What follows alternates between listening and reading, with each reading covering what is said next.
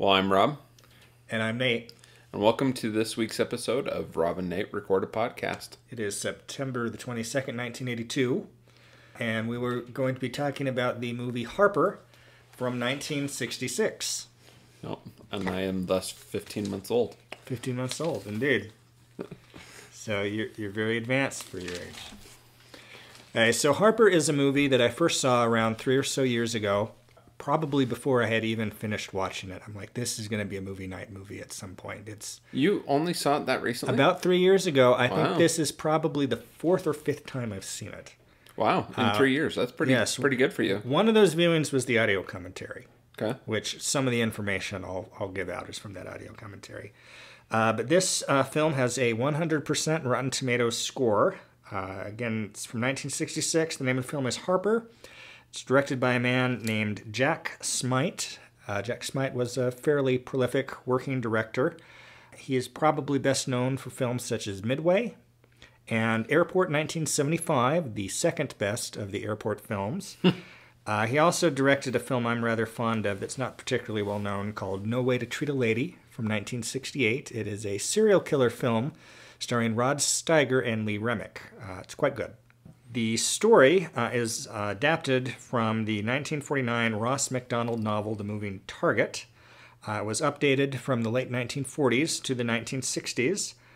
And in the process of doing that, they changed the name of the character, who in the original novel is named Archer, to Harper.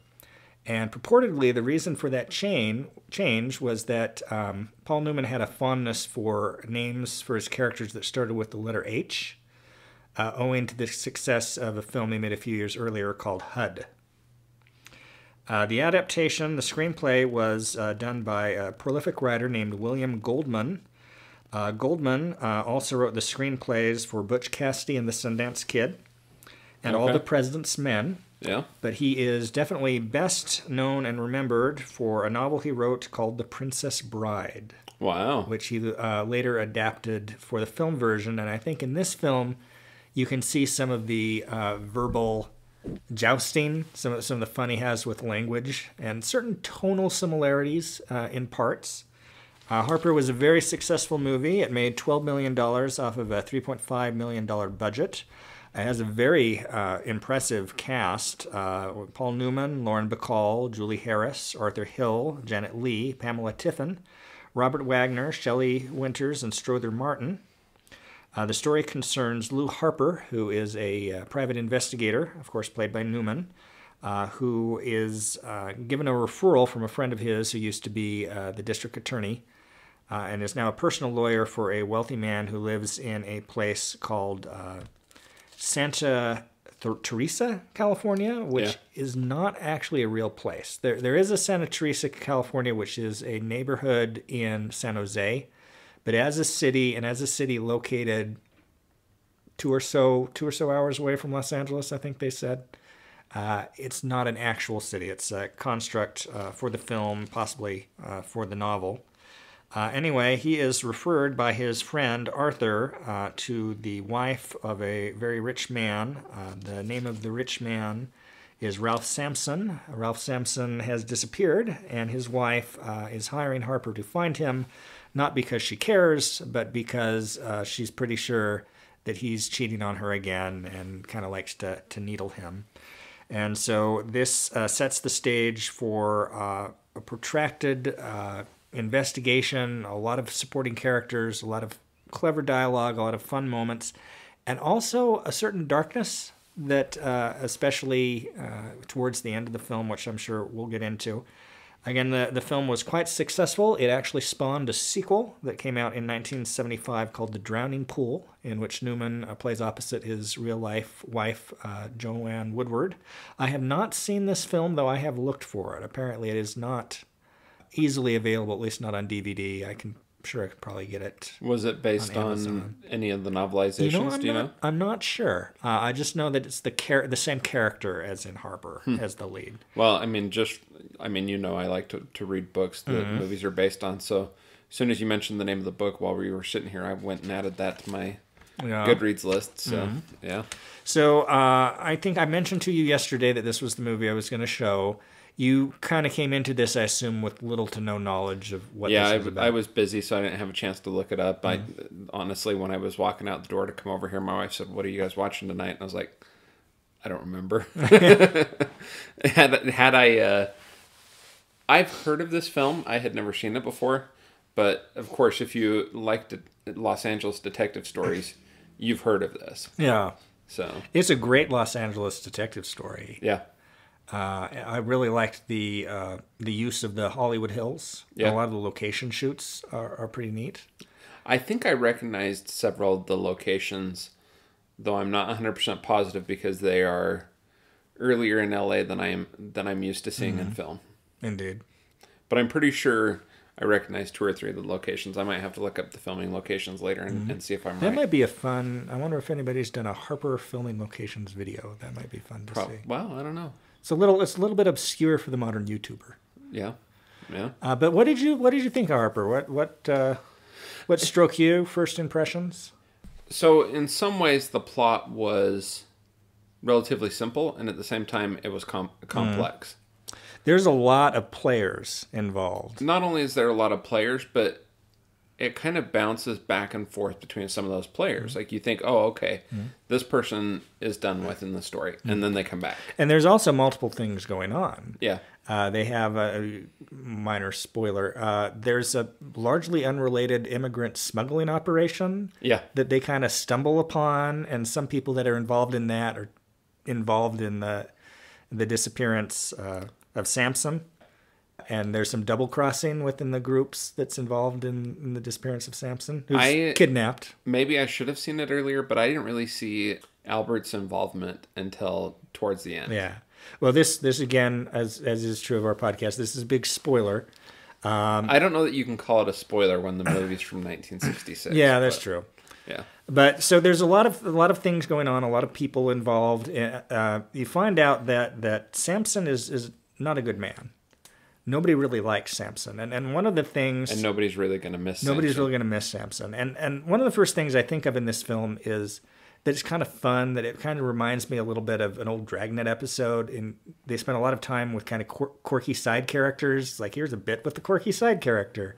We don't really need it, but it's fun to have. But it's actually a pretty dark film, especially towards the end. And I don't think any character in this film, other than probably Harper and his wife, come off looking any better at the end of the film than they do at the beginning. Everybody here is kind of unpleasant. Even the people that seem on the surface to be quite likable have kind of dark things in them. And Albert would be a prime example of that. Yeah. Albert was tempted by circumstance to do something he should not have done. And the film ends in a kind of ambiguous ending, and I generally am a fan of ambiguous endings. How ambiguous do you think that was? Yeah, that's true. I thought it was pretty straightforward. Yeah, I don't think that. I think Harper's fine. Well, obviously he's fine because there's a sequel. Albert's not gonna kill him, even though he has reason to. And even if he did, they're not going to do anything to each other at that point. Yeah, and he's not. I mean, how's he going to make up an excuse for doing it so last minute? There's no time to even do that if he wanted to. Yeah. But that thing at the end isn't. I mean, that's not what this film is about. Like no. the plot is really not what this movie is about. The twists and turns and the character development, and perhaps more than anything, the dialogue. There's some great sarcastic dialogue from Harper in this. There's some great sarcastic dialogue. There's also some great kind of side scenes, like that whole scene where Harper calls his wife from the bar restroom. Mm-hmm. And plays a gag. Like, when you look back on that, you're like, wait a minute, what did that have to do, anything at all to do with the movie? Well, that subplot about him and his wife, and I love the opening scene of this film. Yeah. Where Harper's in bed, the alarm goes off, he stays kind of thinking, he's not even asleep when the alarm comes off, and he eventually turns off the alarm. It's dark, there's a test pattern on the TV, he opens the window and bright light comes in. So the impression you have is he's waking up at the crack of dawn. He ain't waking up at the crack of dawn. And how he's looking for coffee grounds. He needs to make his morning coffee, and he finds that he's out, and then he looks in the trash can, the previous and day. he has this 10 seconds or so of debate going on in his face. Am I going to use the coffee grounds in the trash can. Yeah, I'm going to do that. Which is entertaining because then he only takes one sip of the coffee. And it's just, yeah, exactly. That he's disgusted by it. Would you say that Harper is a film noir? I'm kind of torn about that. I would say this is a bit of a classic. Well, not a bit of a classic. This is a classic. I'm not sure that I would consider this LA noir. What do you think of that? Or film noir? Film noir. I'm not either way. I don't know. I'm not sure. What do you think? I'm not sure I could call it film noir either, even though the novel that was based on from 1949, if they had made this in 1949, it would have definitely been a film noir. It's got all these tragic, flawed characters and the double crosses, and Harper gets hit on the head quite a few times. Oh, yeah, yeah. But the film is also, even though a fair amount of it takes place at night, it's also a much brighter film. It's a very California film. It doesn't have the kind of the seamy, so much of the seamy quality as one usually associates with film noir, and it's in color. So color films of a similar type are sometimes referred to as neo-noirs, but I'm not sure I'm even comfortable calling it that. It's definitely a detective story. I could probably refer to it as noir light, but it's just not completely film noir, even though there's certainly an influence from that. Oh, yeah. Yeah, you can certainly see the influence of a film noir, but I'm not sure that I would call this in and of itself film noir. I wanted to take a time to go over some quotes from the IMDb page. Some of the dialogue. Because there's so much fun dialogue in this film, and Paul Newman is so good at delivering it. And you just get the essence of this character. He's very cynical, he's very sarcastic, he's very good at his job. He's got a great read on people. The way he plays his wife, there's this subplot about how his wife is going to divorce him, and he never seems that concerned about it because he knows that he can, and over the course of the film, he succeeds in winning her back relatively easily. The whole storyline only takes place over about 3 days. Relatively temporarily. Yeah, that you got the feeling that there's been a lot of back and forth. I mean, when he sees Albert for the first time, it's like, well, how are things with your wife? Never better. So it's like this is a constant thing that I don't know how long it had been since he'd seen Albert, possibly years. Yeah. But that it's like, oh, Harper always has the problem with his wife. So here are a few fun lines from the film. And this first one, I think, might be my favorite line. And it's got to be a real Goldman line. I don't imagine it was in the original book. The bottom is loaded with nice people, Albert. Only cream and bastards rise. Yeah, I think that probably, I could see that easily being your favorite line in the movie. Why so fast, Harper? You trying to impress me? You got a way of starting conversations that end conversations. Why is your wife divorcing you? You got a way of starting conversations that end conversations. It's 2 after 6. We don't serve domestic after 6, only imported. Terrific. Keep the change. There is no change. Keep it anyway. What do you do, or why do you do this kind of crummy work? What do you do this kind of crummy work for anyway? What are you trying to be funny? I do it because I believe in the United Nations and Southeast Asia, and you think it's funny if your life depends on what goes through the Panama Canal? What about the English pound? I'll tell you something. As long as there's a Siberia, you'll find Lou Harper on the job. Are you putting me on? Geez, I don't think so. I think that might have been my favorite line in the movie. Kill the body and the head dies. You were hired by a bitch to find scum. I used to be a sheriff before I passed my literacy test. Yeah, that was another great line. When he's harassing that sheriff. Yeah, I mean, it's just real fun dialogue in it. This film makes me really interested in the sequel. It's a 10-year belated sequel, and I don't know how good that bodes for it, but obviously Newman enjoyed playing the character. If and it'd be interesting to see more. I would kind of assume that you'd maintain a certain amount of quality. I mean, just bringing him back as the star of the movie, you'd assume... I mean, Paul Newman can carry a movie. Mm. We all know that. So I'd assume that it couldn't be a terrible movie, but maybe it's just a middling movie. I don't know. What does old stick mean? The one guy's always calling Harper old stick. You tell him, old stick. Well, old stick. I'm not sure I know that reference. Yeah, it sounds vaguely British, and it's like an insult, but not an insult. Like it's vague enough. The way he uses it is kind of demeaning. Yeah. But it's not necessarily demeaning if used in a different context. A couple other things that, or at least one other thing that I looked up here, is they talk about the wealth of Samson, say that he was worth $20 million. Oh, yeah. So use the trusty inflation calculator online, and $20 million in 1966 money in 2019 would be worth $159,818,079.04. That's interesting that they ran that down to the cent for you. And they do. And then the ransom, which is asked for to release Samson, is $500,000 in 1966, which today would be $3,995,451.98. So I always find the inflation calculator just fun in movies to give you a sense of what value they're talking about when they're talking about that. Another interesting side note, you may have noticed in the opening credits that they talk about an original song that's in the film. Uh-huh. The song is very briefly in the film. I think we maybe hear a minute of the song. Julie Harris sings it in the piano bar.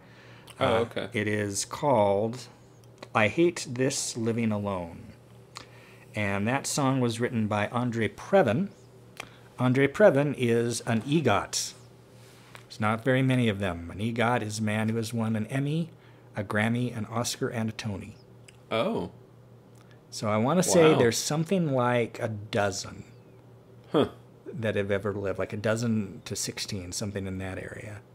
So that's kind of the triple crown in a way of more than a entertainment, crown. Quadruple crown of entertainment. Just listening to that song, you wouldn't think Audrey Previn would be in that class, but it was just something that he threw out there. Again, we can talk a little bit about the cast, because the cast is phenomenal. You know, I was impressed, as much as anything else, by the interaction between the cast. Mm-hmm. You know, as Harper moves through this movie and interacts with the different members of the cast, it's just such quality and maintains the quality between every interaction. Because pretty much every interaction has Harper in it. Yeah. I don't recall if there's any scene we see in the entire film that Harper's not in. Not that I recall. So you get to see how he reacts and relates to these different characters, and how some of those relations change, because certain people he finds out are not on the up and up a number of times. Lauren Bacall plays Mrs. Sampson. What did you think of her? She's not in a lot of the film, but she leaves an impression. It's an interesting role for her. But yeah, she leaves an impression, especially kind of there at the end of the film. Oh yeah, she is the bitch that is hired to hires Harper to find scum. And she doesn't like her husband. Hasn't liked her husband. She says she was in love with him when they married, but up until they married, and that he almost instantly started cheating on her. And she got involved in like a horse riding accident and is a semi-invalid. And her stepdaughter thinks that basically she did that on purpose. Yeah. Just to kind of saddle the father with her and not to really have to do anything. You know, there'd be minimum demands on her. But that moment at the end where Harper calls her and says, got to tell Miranda, what happened to her father, and just the delight in her face. Oh, Miranda, I have something to tell you. Oh, you hate her there. It's a great little performance. Again, I don't think she's in more than 5 minutes in this film, but she definitely leaves an impression in it.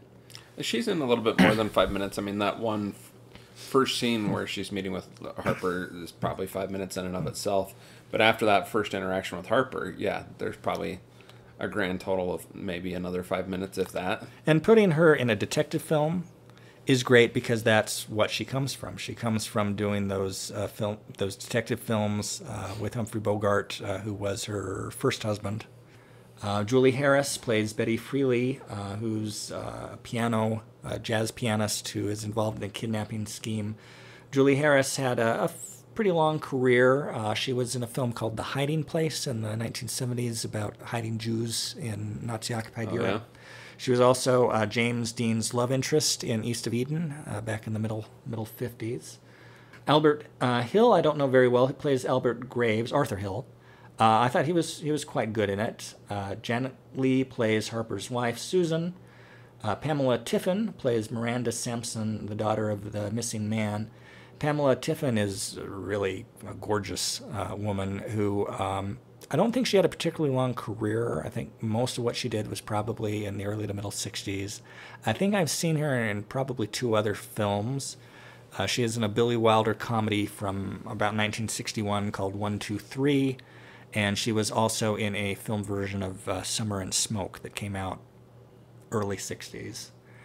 Robert Wagner plays Alan Taggart, who is Samson's pilot. Samson likes to go to Las Vegas to gamble and then fly to his office in Los Angeles from Santa Teresa. He's considered to be kind of an unnecessary expense by his lawyer, Arthur. And of course, he is involved in the kidnapping. It's kind of a fun part for Wagner. Did you see him as being not trustworthy, or when did you see him as being not trustworthy? Oh, I saw him right from the beginning as not being as being not trustworthy. The question is, what was his level of involvement for me? Yeah. So, and for a little bit in the film, he's basically the sidekick to Harper, but he's kind of there to throw him off the scent. Well, and that was the thing that got me with him, was because from the beginning I was like, you can't trust this guy. What's this guy's involvement? And then he's Harper's sidekick for long enough, it kind of resets that and pulls that danger meter back down. You're kind of like, oh, well, maybe I was wrong about this guy. And then Robert Webber is in it as Dwight Troy, and Shelley Winters has the Shelley Winters part, playing a once beautiful actress from the early 50s who got fat. And sadly, that was basically the last 20-plus years of Shelley Winters' career, was variations on that joke from Lolita into the Poseidon Adventure and on. She's a fine enough actress. She's just really kind of slumming it in this film, playing a floozy has-been. Yeah. But yeah, it's a great cast. I think it's a fun story. I guess what would do you have anything else you wanted to share on Harper, or some final thoughts? No, I think I would rate this 3.5 stars on the 4-star scale. On the 10-star scale, I'd say I'd probably give this an 8 on the 10-star scale. It's fun. It's definitely one if opportunity comes along, I'd readily watch it again. Mm-hmm. It's a good film. Go check it out. Yeah, I'm completely with you on that. I give it the same score. I'd give it 8 on a 10 scale and 3.5 on a 4-star scale. In some ways, you can say that there's not a lot to it, not a lot of substance to it, but it's just so well done for what it is. So now this leads me into kind of a strange question that I'm guessing that when you hear my question, you won't have seen this question coming. All right. This leads me to a unique question of, who do you think is the better actor, Paul Newman or Robert Redford? Paul Newman or Robert Redford? That's a good question. Good question. They're both very good actors, but they both very much have their lanes that they occupy. Not a lot of stretching. Like there's not a lot of time. Like I can't think of a time. Can you think of a film where you've either seen Robert Redford or Paul Newman cast against type? They always play a certain type of character. I really can't think of one, at least not off the top of my head. They're very comparable. It'd be really hard to put one over the other. If I had to, I probably would go Redford, because Redford came along a little later, and Newman started off in kind of a different way of acting, kind of a more rigid way, because I believe he came from the theater. But, he was in these 1950s melodramas and things. And so there was a particular way you acted in those, whereas Redford was about a decade or so younger than Newman, and came into theater and film acting when those styles were different and closer to what they are now, which is generally interpreted as broader ranging. Yeah. I suppose I might even consider my own answer to this question a little bit of a cop-out. I would say younger, Paul Newman; older, Robert Redford. As they both aged, I think Robert Redford is the better actor. Mm-hmm. But starting out and younger in their careers, I think Paul Newman was the better actor. So would you say that when he got older, it's not that he got to be a less good an actor, but he got more set in his... I think Robert Redford got better as he got older. Mm-hmm. When you bring this up, what comes to mind is a film from 1982, from this year, called The Verdict, which is, off the top of my head, probably the best Paul Newman performance that I can think of, where he plays a has-been lawyer who has an opportunity to take an important case, and it kind of forces him to become the great lawyer again that he once was. That's just what came to mind when talking about this. Yeah, I think I have seen that film, but I don't recall. I might have to revisit that. But some of our future standalones, I will one day make you watch All Is Lost. And I think that might suffice as well as anything else to illustrate my point. So I hear good things. Yeah. I wasn't impressed by that movie, but I was also impressed by this movie. So, yeah, we'll see how that turns out. So, I think next week we're going to be starting into the Robin Hoods and start our April theme month. Is that still the plan? That's the plan. Yep. So that'll be coming up shortly. I'm hoping to get these edited out here shortly. We've got the standalones in March, and I hope to get those out. Those might actually be out before the Werner Herzog episode. So, anyways, I'm Rob. And I'm Nate. And we will see you later from Rob and Nate Record a Podcast. Start. It's going. So, there's a new establishment not too far from me called the Root Beer Store. Where is this actually? The Root Beer Store is on State. It's across from the Jordan Commons. Oh, okay. It's just a tiny little building. Yeah. And so I've gone in there a few times. A lot of novelty, not just root beers, but cream sodas and great beverages and just all sorts of different stuff. So I've been going in there semi-regularly getting novelty sodas. And I got one the other day that when I picked it up, the reception lady, cashier lady is like, have you had that before? It's like, nope. It's like, well, just so you're aware, it's really kind of divisive. People either love it or they hate it. So we're going to try that mysterious love it or hate it beverage. It's called Moxie. Distinctly different, established 1884. I'm going to open the bottle.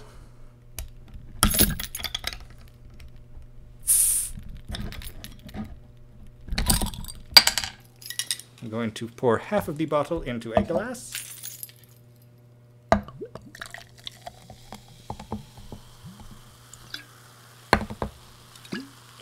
So, again, read the label. What does it say? Moxie, original elixir. And its catchphrase is distinctively different. It looks like your average soda, but we're about to see what it tastes like. It smells like a weird candy. How would you describe that smell? Yeah, it's really hard to place. Candy-like, I can see candy-like as a description for it. That's a weird flavor. It's like a cross between like those Necco candies and licorice, like black licorice. Yeah, I can see it. I think that's the smell I'm going for. Is kind of like those Necco candies. Is kind of what it smells like. It's kind of, what's the word I'm looking for? Or like musty almost. What do you think of the taste? It's kind of a little bit bitter. Mm-hmm. It's not very strong. I kind of thought this was going to have a stronger flavor to it. It's not like overbearingly strong, but it's sugar candy of some sort. Yeah, a sugar candy with that's also got a bitter flavor to offset the sweetness.